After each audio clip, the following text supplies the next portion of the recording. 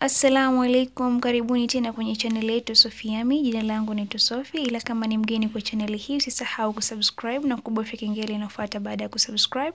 Na leo jikoni tutajifunza jinsi ya kutengeneza mahamri ya nazi pamoja na iliki, ikiwa na iliki. Kwa mahitaji tutahitaji unga wa ngano kiasi vikombe 2.5, ambapo pia utahitaji kuwa na unga wa ziada pembeni. Utahitaji sukari kiasi vijiko 5 vya chakula.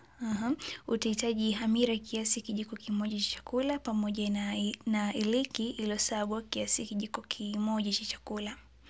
Ila pia utahitaji tui zito ambapo nimetumia vikombe 2, na ni vizuri ukawa na aidha maji ama tui jepesi la ziada kama litahitajika.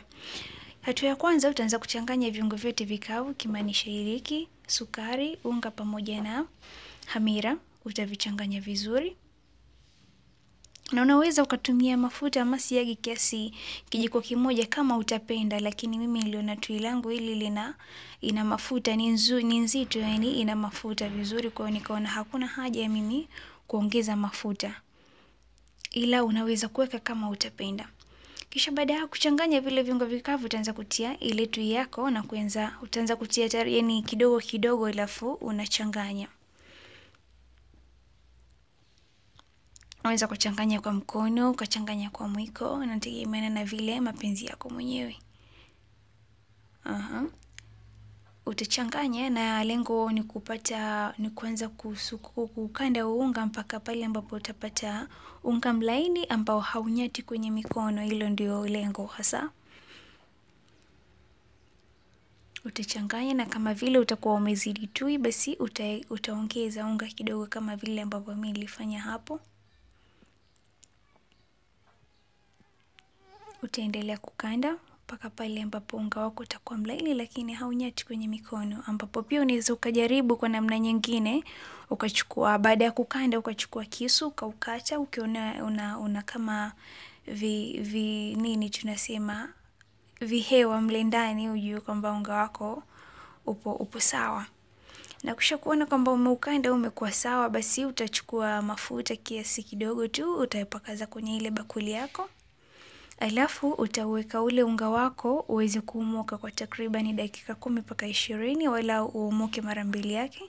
Kisha utafunika aidha kwa taulo au unaweza kutumia plastic wrap. Baada ya nusu saa inaonekana hivyo kwamba umeumuka vizuri.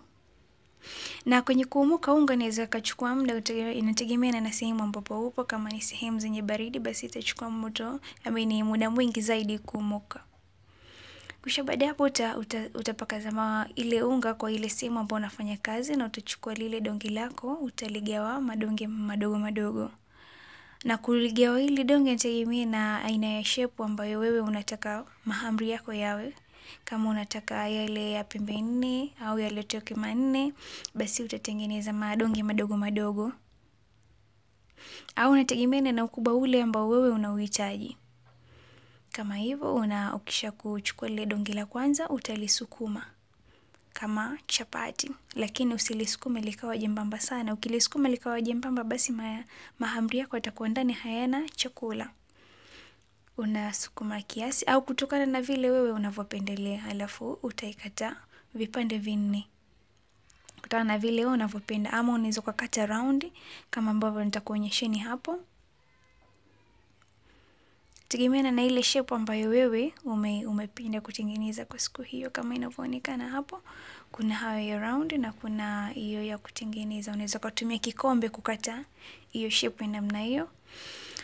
Kisha baada ya kukata, utaacha mahamri yako pembeni na utayafunika. Utaandaa mafuta, utayachemsha, ambapo ni utengeneza kwa moto wa kadiri, usiweke moto mkali sana. Alafu utaanza kuchoma mahamri yako.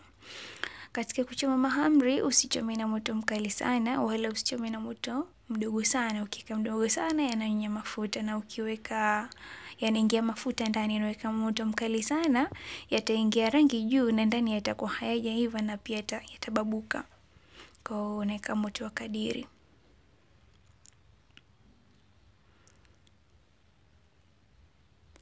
Na kisha baada hapo ukiona yameanza kuvimba, basi unayageuza. Na tunafanya hivyo ili kufanya ile shape ya mahamri yetu iendelee kubaki pale pale, yani lisiumuke sana mpaka likapoteza ile shape yake.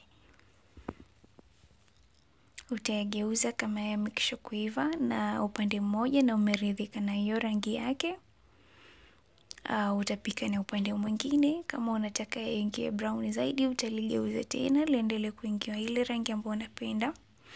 Alafu baada ya kusha kuiva, ukiridhika na ile rangi, basi utayatoa jikoni.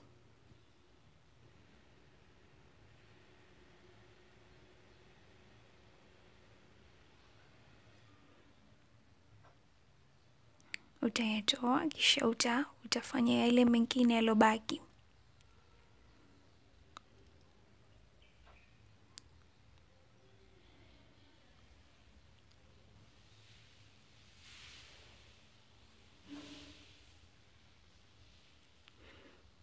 Utafanya yale yalobaki kama hivyo.